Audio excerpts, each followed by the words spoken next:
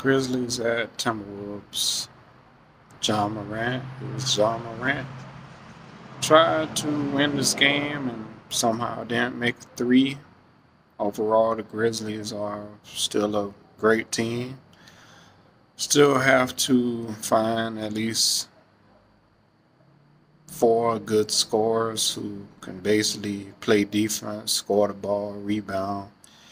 And the only person that really been doing anything was John Morant and Baines.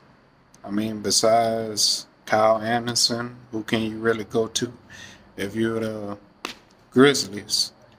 Still fighting and still trying to claw their way to win win games at this point.